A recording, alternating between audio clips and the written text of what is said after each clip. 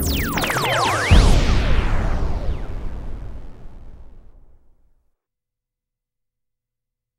turd birds. Here with me today is very special guest, former President William Jefferson Clinton. So, Mr. Clinton, it's very nice to see you again. You don't care. What do you mean I don't care? Of course I care. You got that little smirk on your face and you think you're so clever. What?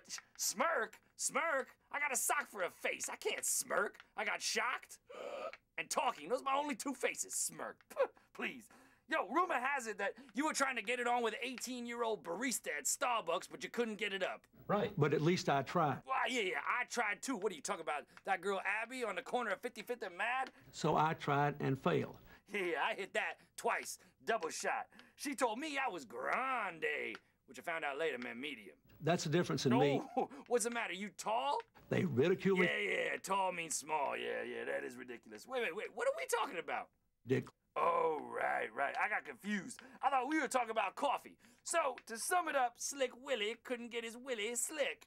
I tried. Quitter talk, Bill, at least I tried. You know, as a wise puppet once said, do or do not. There is no try.